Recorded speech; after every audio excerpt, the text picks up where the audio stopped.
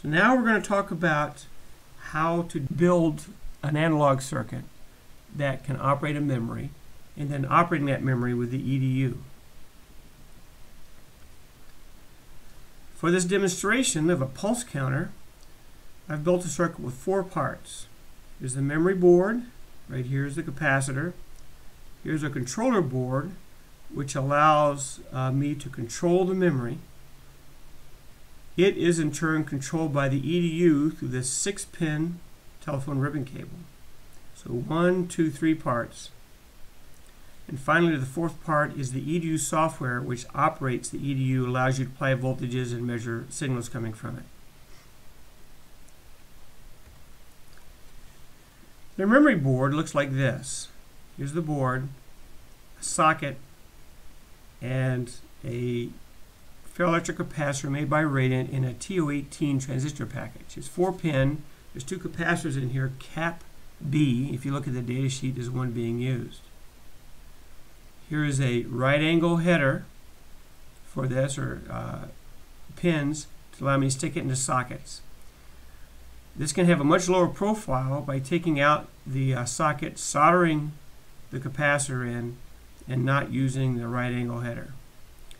But there the capacitor is permanently in the board. Here you can remove the capacitor and put in a replacement or even a different capacitor with a different composition if you want to experiment with materials. Here is my memory circuit, again as we've been looking at with our diode. However, I've added another component here, a TVS.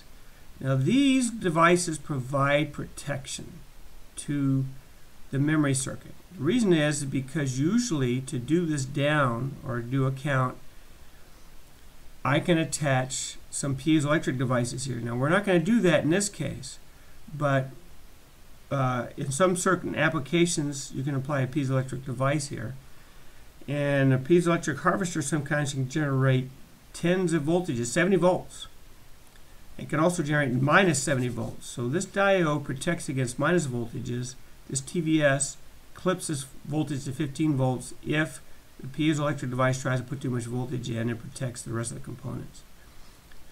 We are not using this in this case. We're going to use this input to set it down with a known voltage. However, these are built into the board, so they're there. They're not going to be shown most of the time in the rest of this presentation, but they are there. And you have to account for this voltage drop and this voltage drop when figuring out the voltage to use across a Ferroelectric capacitor. So we will set the capacitor down here, input counts here, and also read counts here. Monitor this output. This red here shows what's on the board. R1 is normally on the board at this point. You can see it's been removed. And it's been put on the board itself, on the control board, so that you can switch it out with other resistors to change your time constant. So here's the circuit for the controller board. Here's the memory board in R1. The EDU down the telephone cable. There are op amps powered from the EDU on the board, which allow an oscilloscope to be attached to the circuit so you can monitor what's going on at this node and at the output node without disturbing the circuit. These are totally passive. On the other side, I've taken voltage from the EDU, scaled it down to 5 volts with a push button.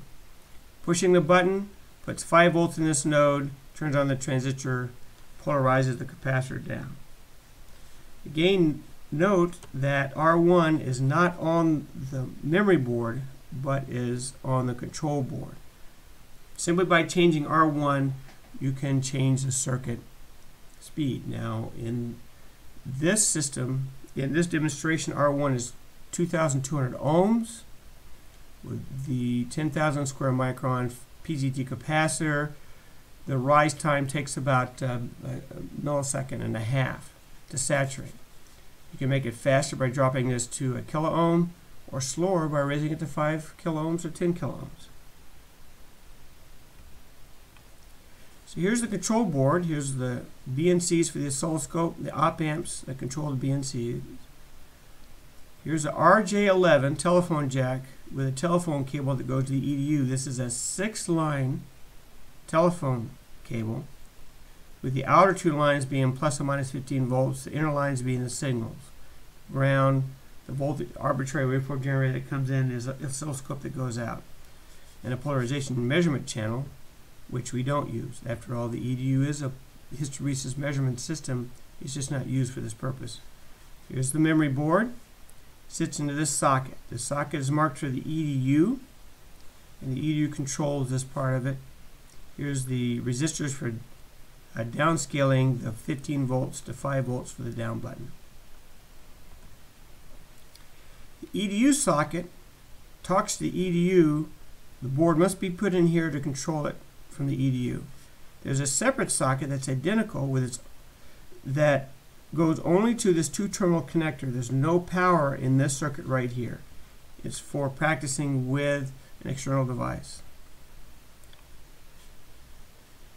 R1 is set separately from the board, and that's what these values are. You can see it's 2.2K for this example. Here's the divide by 3 to get 5 volts from 15.